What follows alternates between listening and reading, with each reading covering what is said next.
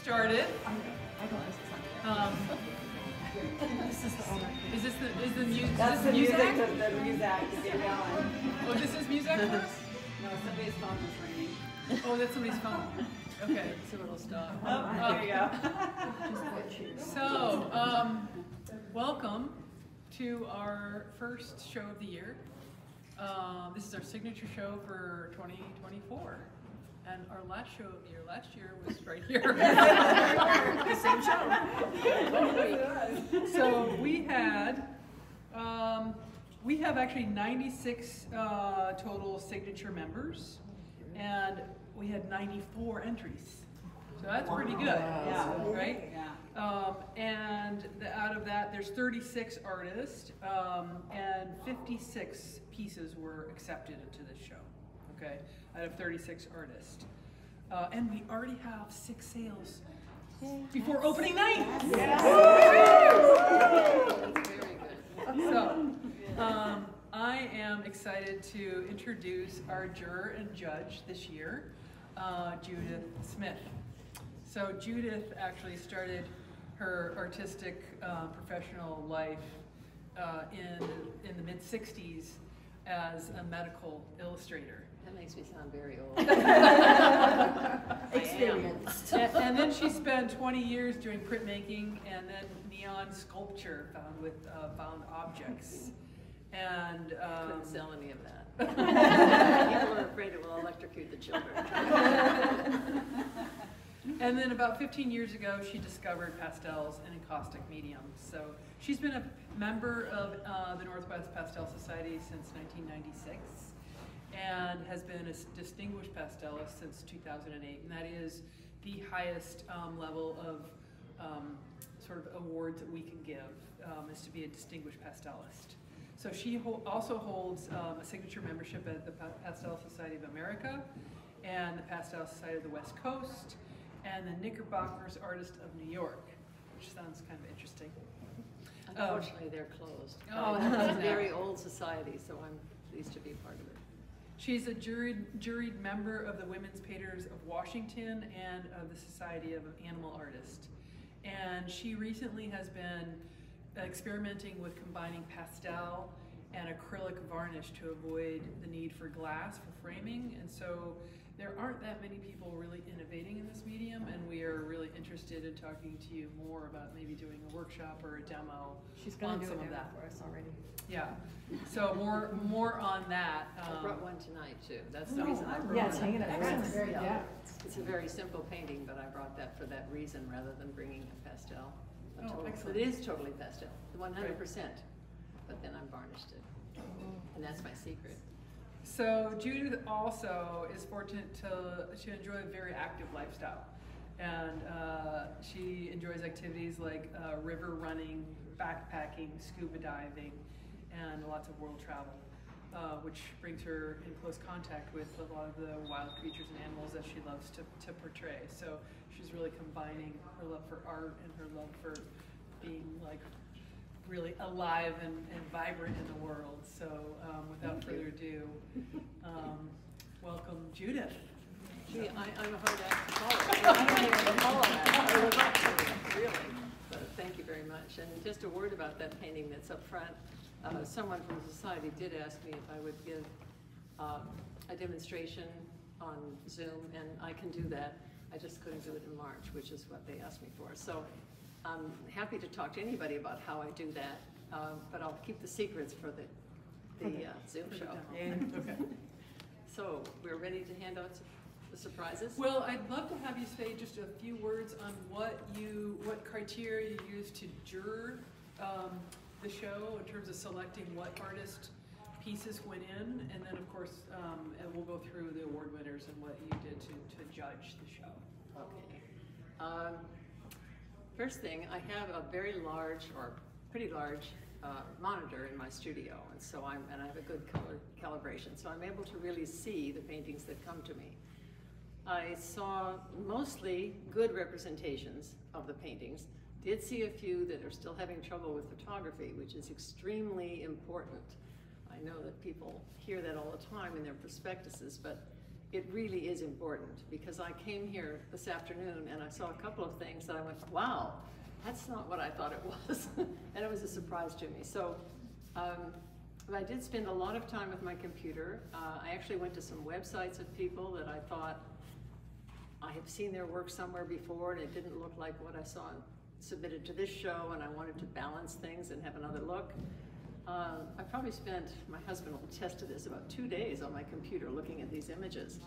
And this afternoon, I thought, well, I've got it made. I figured out who I'm going to give the prizes to.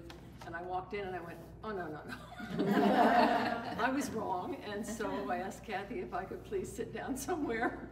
And she gave me a seat upstairs very kindly. And I was here until 3 o'clock working on it, because I wanted to make sure that I was following my own criteria and trying very hard not to just follow my own taste, because that's a problem any juror has. You know, we have things that are close to our heart and very difficult to overlook.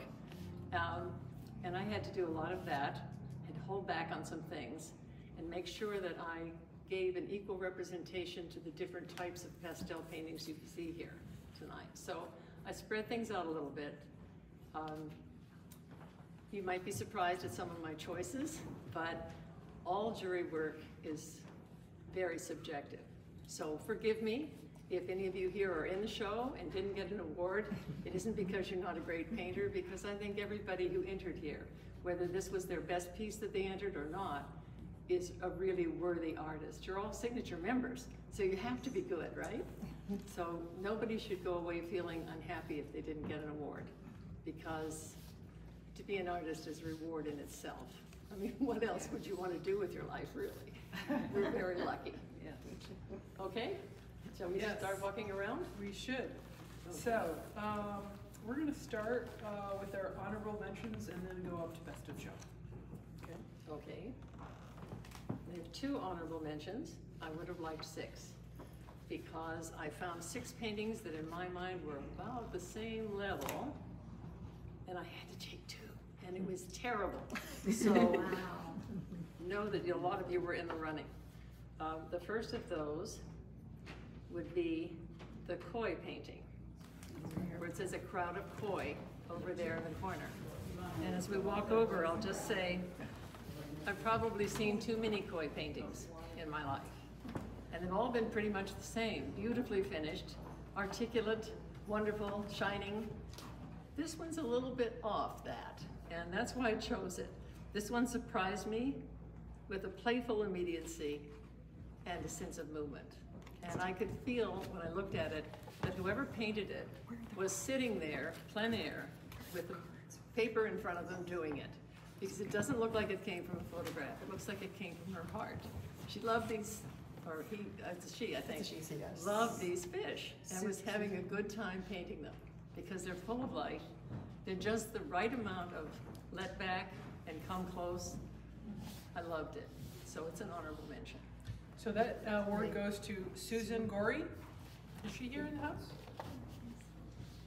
Okay, why don't we take a look at the painting and we'll go to the next one. Have a look. It's as though she's sitting in front of it, painting it outside on the edge of a koi pond. I love the way it does all of the things a good painting should do. The fish in the back have been let back with little detail. Some of these have more detail in the front, so they're coming toward you. The warm colors are all throughout, but they are balanced nicely. And the fish's faces are wonderful. Because I'm a diver, I'm kind of drawn to fish, and I love their expressions. They do have them, and these guys are just terrific. I like them.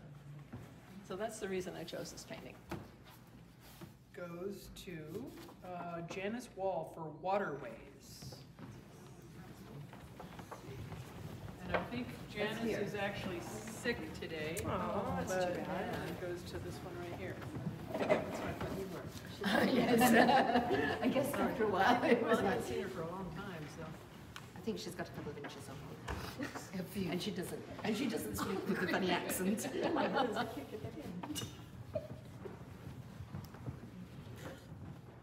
This one is typical of things that I have seen Jan do in the past, and I've always loved her work.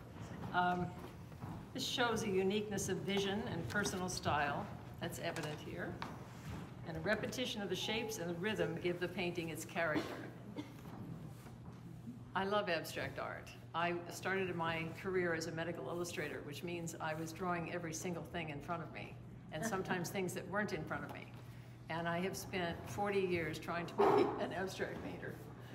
And I just got there recently, so I have a little time. I love abstract. This is one that I'm drawn to personally, and I couldn't not give it something because it's my heart. So I really love that. And I'm sorry Jan isn't here tonight, or I would tell her that. The next is a Jurors Award, and it goes to Jill Story for Come Sit With Me. Yes, this is the little painting right here at the end of that first wall of the porch swing. Is Jill here? We got 3 people who aren't here. Okay. Oh no, this is terrible. Okay. We'll still capture it on video. Okay.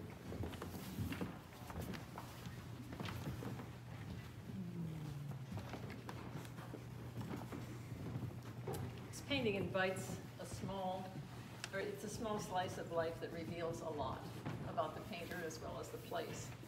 It invites the viewer into the scene. There's a beautiful representation of light. In fact, that's what attracted me to it. It just made me feel as though I could go there and sit on that swing and be perfectly happy. It's the kind of painting that you could have in your home and come back to look at it many times. Anytime you were feeling kind of down, you just wanted to sit down with a cup of tea, and you didn't have a porch swing, you could go and stand near your painting. I love this little painting. I think it's warm, it's inviting. I think there's a real connection to be made to it. So that was one of my personal juror choices. The next is also a Jurors Award, and it goes to Ann Knapp for Spring Awakening. Now this is going to be interesting to probably wonder about this. This is Spring Awakening. And this one really requires you to come close and look at the beautiful way she's handled the pastel. This is somebody who is very good with the pastel sticks. And partly I was attracted to it because I have a love of Gauguin. Paul Gauguin was one of my mentors in my mind when I started pastel. I loved his forms, his shapes, his juicy forms, and his color was exquisite. And this reminded me of that. And that's why I gave him the award. I think it's beautifully handled. Delightful. It's great colors.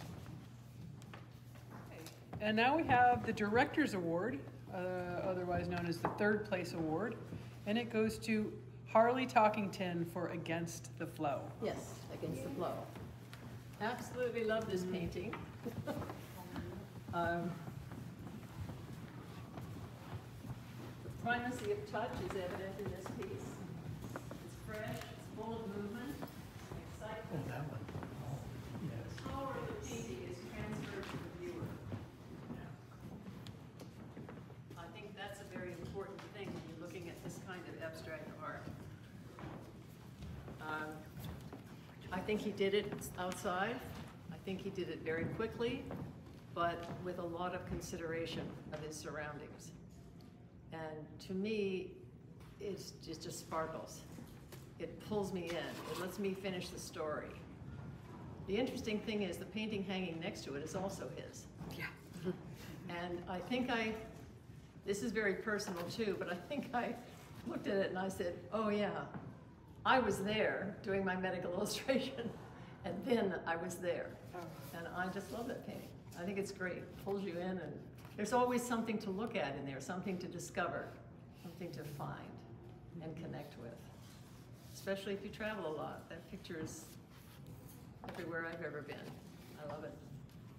Second Place Award, which is the President's Award, and it goes to Christine Troyer for Winter Impression. Okay, this is in the back. Here. Get out of your way. Go ahead. None of these people are here?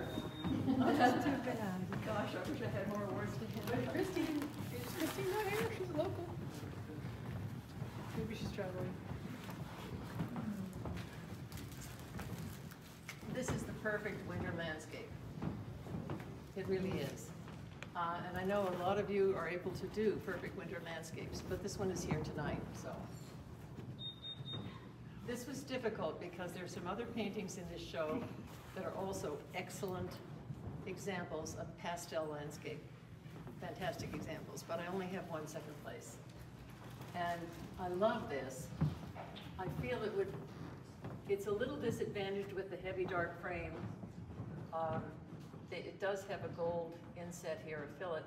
It could use more. It needs to have a little more light around it for you to appreciate it. This online, when I looked at it with the light coming from behind and no frame, was absolutely stunning on my computer. So that's why I had already had it in mind to give it an award. And I still love it. I love it when I see it in real life. I see all of the tiny bit of light that hits this branch. It's just a little jewel. The red, the subtle reds that she's used and how she's used them. It's just the quintessential winter landscape. I must have said some simple, direct style and sophisticated palette. Beautiful, absolutely beautiful. And we have our first place, which is our best of show. And it's in the front, we have to take a walk. It goes to Deb Henderson for Radiance. So let's check that out. It's right up near the front. Is Deb here? No, I don't think so.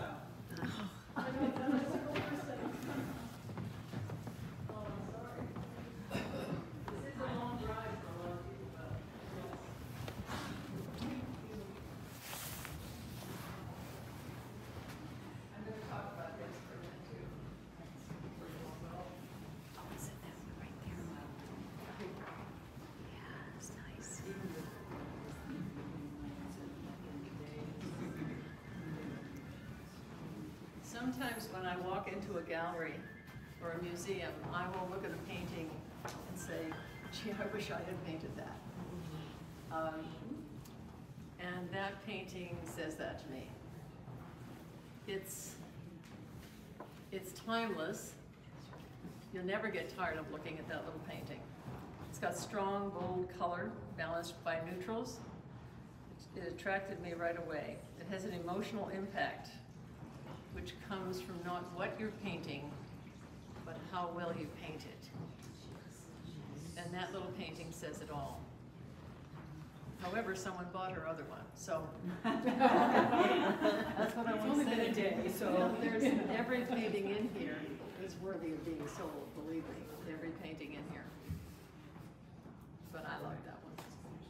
So I hope that hasn't disappointed too many people. I wish that I had more awards to hand out. I really all deserve them, but we can't. We'd go broke. Is there any questions about anything? You know, I'd be happy. Oh, this is the, look at this, pastel you can touch.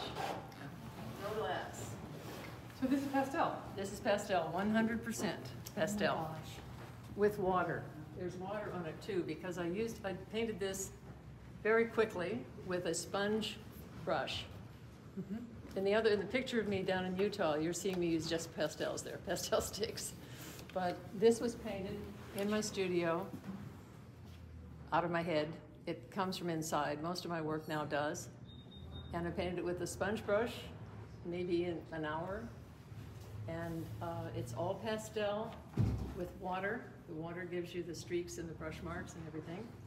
And then the horse and rider, my Don Quixote, is done with some charcoal and black pastel. And then I sealed it with acrylic varnish.